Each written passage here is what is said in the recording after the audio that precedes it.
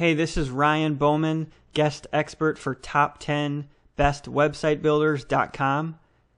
I'm looking at the website builder Wix today, and I'm going to start with something very simple. I'm just going to show you how to log in to your Wix account after you are a customer. So the first way to log in to Wix is simply to go to www.wix.com, and it may look different if you're looking at the website in the future, but right now and probably in the future you're going to look for the sign in button, and it's currently at the top right corner. It's a purple pink button with the text sign in right on it. So you're going to click that button and it's going to open this sign in box.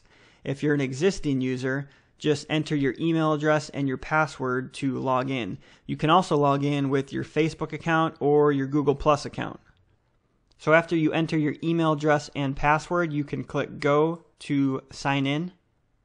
And another trick is if you click the Remember Me checkbox right here, you'll be taken directly to your account when you go to Wix.com in the future. So if you're logged into your account already and you go back to Wix.com later, you're actually going to see that it says hi and it'll list your username, and you can then just click on My Account or click on Go to My Account, the pink button down here, and it'll take you directly to your account dashboard.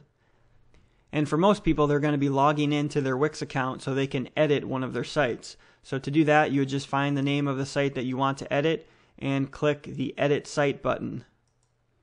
And that's going to load the Wix HTML5 editor, and once it loads, you'll be ready to edit your Wix website.